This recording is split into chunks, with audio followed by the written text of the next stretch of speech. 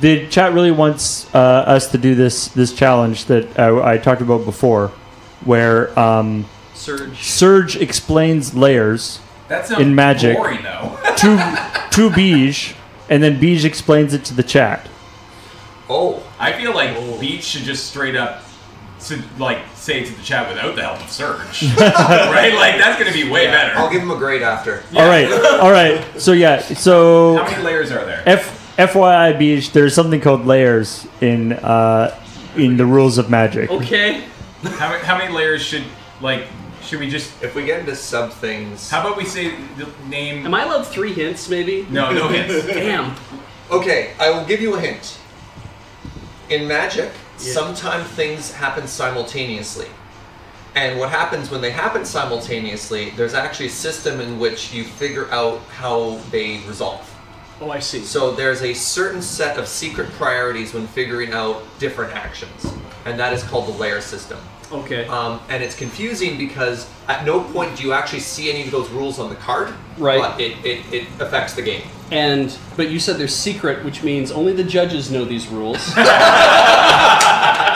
You, the player at home, or in one of your many tournaments that you play with your friends, will basically just have to guess your way through it until somebody is willing to reveal to you the many layers. There, in Magic, there are 13 layers because this is a devil's game! And the layers resolve like the stack resolves. Okay. Good. Okay. Okay, I like it. You sound like you know what you're talking about. Yes, because the stack. And as we all know, the stack is resolved by how the cards are laid out versus each other. So when I put my cards forward to attack, and he puts his cards forward to defend, his defense cards sit on top of my attack cards, and that means I have to pop them off the stack. So defense goes first. So I gotta ask you a question, Beej. How many layers are you on right now? I am on 5 or 6 layers, my man. Good start. Good. We're already down 5 out of 13. So, 5th layer, because you all know the first 4 layers, because you all play Magic. 5th layer. The 5th layer is the first secret layer. The 5th layer actually are well known. Yes. 5th layer, if you are defending and you have a shield on your card, that means that you take priority over somebody who has a bow 4 minutes for that level. or a sword. But as we all know, if you're attacking with a magic sword, that means that magic takes priority over the sword. And so if you're casting a spell, then that shield is useless, and you may not well have a shield at all. Layer 6. If you are playing a card that matches your Planeswalker's color, then you get to resolve half of your damage before the other person does, only if you are attacking first, and if you are defending, then you have to take that damage, but you can choose to block. That's the 8th layer. But you don't get to do that until you take the damage first, or half the damage first. The other half of the damage, then you can spread out. Layer 10.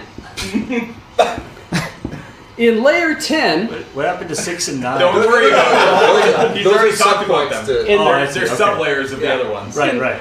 In layer 10, if you have more cards on the board than the other guy, then you get to have all of your stuff resolved one step before he does. But not unless on layer 9, he has multiples of a single card. That includes lands. If he has more multiples than you do, then he can negate everything you're about to do in this one layer. Alright, so here's a practical question for you, Beej. You've clearly got a good handle of this. Thank God. So I have a 2-2. And I know there's a Well, it's probably quite pretty. So that Moving. You're moving. Slowly moving. Yeah, you're picking up speed again. All right. Okay, good. You're good. Oh! Woo, that was a close one, Jared. That was very tense. I hit the L button and changed my weapon when I did not mean to, and bad Hit things left, happened. though. Yeah. A little left. We'll get there. We'll get to the left. Exponents, right. Bed mass. Wait. There's no brackets. Wait, no, there are brackets. There's no exponents, but there are brackets because you have a +1 and a +1/+1 and a -1/-1, and that's two set. Both people are trying to do the same thing to the one thing. Okay, but you said that there's also some static. I also just crashed on the left. There's a static effect. No, it's gone. No. Static effect where someone's trying to apply +3/+3 -1/-1 at the same time. Those cancel each other out before they have a chance to apply to the card. But +1/+1 applies before -1/-1. No, wait, no.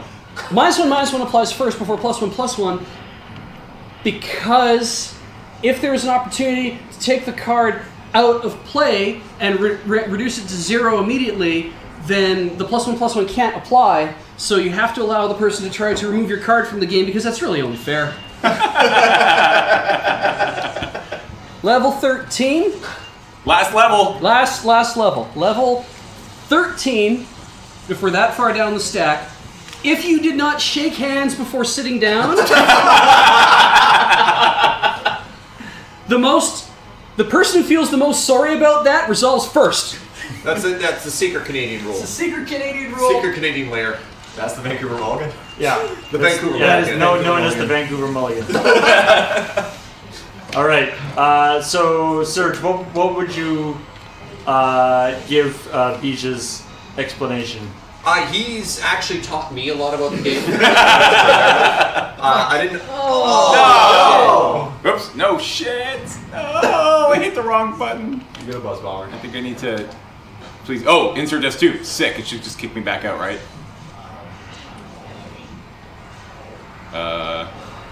Did I tell you I drew Sega CD? Sorry? Really? Yeah. Just the other day. You did what? I drew my first mythic.